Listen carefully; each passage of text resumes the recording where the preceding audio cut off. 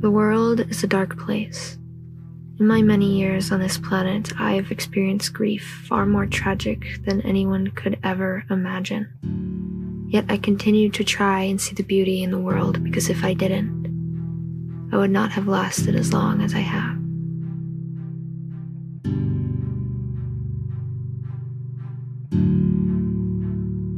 In my long life, I've learned that finding beauty in the smallest things can be the most rewarding.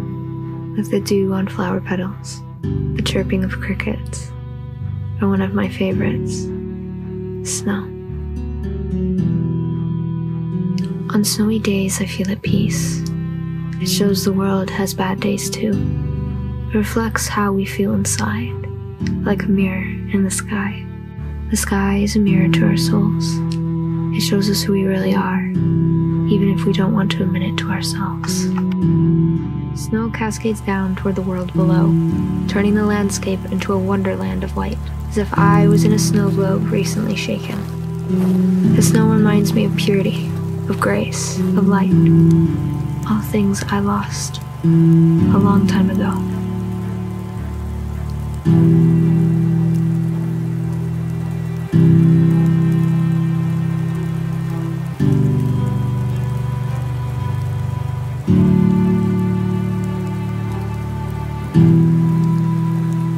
I used to think the snow was lonely, the silence suffocating me, reminding me of the darkness within.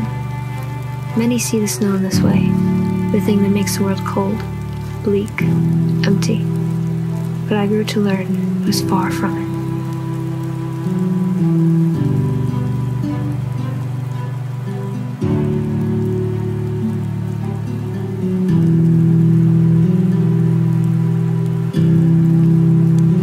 Was crushing me in its tight grasp. I had snow and rain and the beauty of midnight storms to make me smile. Sometimes it was all I had. Loss is a powerful emotion, making getting out of bed an odd notion. You want to sit and let it crush you. It would be easier that way, wouldn't it? It can make it seem like breathing is a chore, taking your will from your core. Don't let loss destroy everything, because in you, you'll be lost. Sometimes lying in the snow is all you need.